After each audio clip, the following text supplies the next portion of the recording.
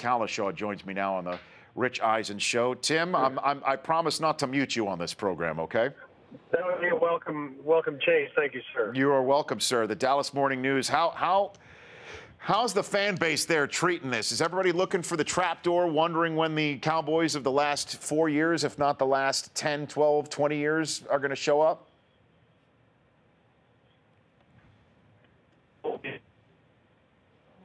Oh, we lost Tim Cowlishaw there. When you get him back, Chris Law, you let me know. Yeah, I'll get him back. In the meantime, I guess I did mute him, or his cell reception did mute him.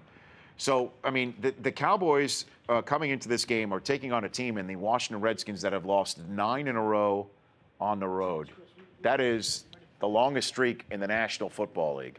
Alfred Morris, we're waiting to see him come alive. He had 18 rushes for 54 yards last year, as we all know. He had a much better season. The Cowboys, the last time they led the NFL for the most wins at the end of a week, alone in first after Week 10 in 1994, they were 8-1. Is Tim back on the phone? Tim, you there? Tim's back on, yep. Yes, I'm here. Is that okay? It's much better, sir. How is everybody there feeling about the Cowboys? Are they over the moon, or are they looking for a trapdoor there in the Metroplex? I think there's still some trepidation. People, one playoff win this century. People have been through 13-3, and that didn't go anywhere.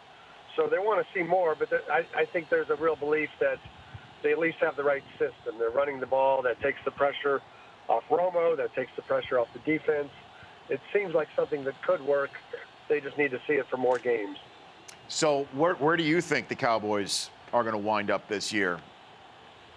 Well, I mean, I keep trying to figure out who I think is better. And a week ago, I thought maybe Green Bay was better. And then I saw Aaron Rodgers limping around last night near the goal line and what happened with that team. So I still think Seattle and San Francisco in January, I would put my money on them. But they obviously both have plenty of issues to overcome and quite possibly would have to win in Dallas, given their records. And the question is, though, let's not sleep on the team that's coming into the Jones Mahal in 6 days. I mean, no, they are currently 6-1 as well, Arizona, and in search of a win like the one that Dallas came up with a couple of weeks ago in Seattle, where everybody can believe in them. Everybody, I think, is still waiting to see if Arizona can go on the road and beat an opponent they're not supposed to beat. And now Dallas, interestingly enough, can serve the role for them that Seattle served for Dallas a couple of weeks ago. Isn't that odd for Dallas to be in that role? Yeah. Yes. I mean, but yeah, Carson Palmer, Andre Ellington at running back. I mean, there's a lot of disbelief there. They're really good defensively, even with the guys who've been hurt. They seem to always have 4 wide receivers, all numbered like 1, 11, 12, 14, 15, who are open. So you never know who it's going to be from week to week. But yeah, that's going to be a great noon game here next week. So what do we owe the balance on the offense? Is it Linehan? Is it Jason Garrett above it all, who has been preaching to Tony Romo about this style of handing the ball off and giving some sort of system where he's not checking out of plays and taking some of the burden off of him? To what do we owe the balance on the O in D? I think some of it, excuse me, I think some of it does have to go to Garrett.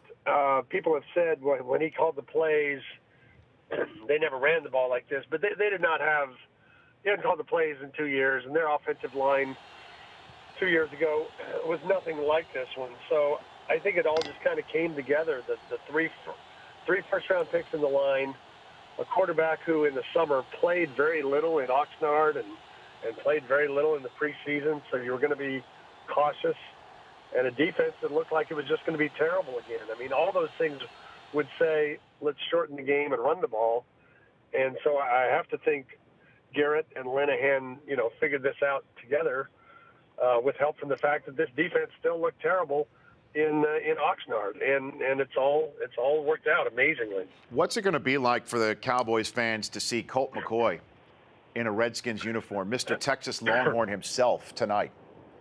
Yes, representing my alma mater well, one would think, just as he did in Cleveland. No, I mean, look, he can get the ball to two wide receivers somewhere on the field who have hurt this team a lot through the years. Now, Deshaun Jackson didn't a year ago, but he's had big games against Dallas. Pierre Garçon's the last receiver to have 100 yards receiving, wide receiver, against Dallas in the 15th game last year. So, but the thing is, Colt McCoy has always gotten hit a lot, and he was a fumbler when he played in Cleveland. So he has to stay away. They can't give Dallas points. If they don't do that, I think they can hang around the game the way the Giants did last week and make it at least entertaining. But I don't know that we can expect a ton from young Colt. Well, what I'm just saying is that we all know how rabid the fan base is for the Dallas Cowboys. Is there going to be any sort of tugged emotion seeing Colt McCoy? I mean, so many people in that state rooted for him, still root for him, love him, will never forget him. I think that goes away pretty quick. I don't think they cheer much for Griffin when he comes here from the Baylor fans, and surely there's more Texas fans, but right now Texas has so many issues that people aren't really inclined to show up in big numbers and say how great Texas football is, University of Texas football. So there'll be a few, but there won't be any big outpouring of people wearing burnt orange tonight. How do Cuban and Jerry Jones get along? Because, I mean, Cuban's taking shots at the NFL every chance he can, and we all know what, Jerry Jones stands for. So how do those guys get along? They actually get along okay. He takes shots at the NFL. He doesn't take shots at Jerry. He always praises Jerry, and in fact, he said, as far as the 40,000 Texans fans or 49ers fans, Cuban just said it's the law of unintended consequences. You build this massive, wonderful stadium, and sometimes those things happen. But they personally, although they're very, very different, they've never had any kind of big dispute over anything. Now Cuban is still jealous of the NFL attention, but I think his idea that the NFL's got an oversaturation problem, that's hard to sell in a league where they play 82 games and potentially 28 playoff games. Yeah, I mean, and that's the thing that I have an issue with, and that's one of the things that I love about the NFL playoffs, Tim, is that the playoffs are just like the regular season. It's one a week. Sometimes you even have a short week. If, like, say, you play on a Sunday on wild card weekend, and you got a Saturday game on divisional weekend, those things happen. In the NBA or the NHL, or even you're seeing in Major League Baseball right now, once you're in the series in baseball, you do get similar to the regular season where you play back-to-back games. But in the NBA, sometimes you get 3-4 games that take 2 weeks to play, right? And you never have that in the regular season. In the NFL, at least it mirrors. You get from the NFL wildcard games to the NFC and AFC championship games in less time than some of the first-round series did. Yeah, I know. So, and I think you could make that argument if the NFL picked another night to go to, or if they went to 18 games and were just dragging people off the field. But, they haven't done that yet, so I think it's kind of a fake argument. So 7-1, you think the Cowboys go to tonight. Do they get to 8-1? Do you think they take care of Arizona in the short week? It will be 6 days for them. I would think right now, no. I have to pick them to lose somewhere in this stretch, and I'm not going to pick them to lose to Jacksonville in London the week after that.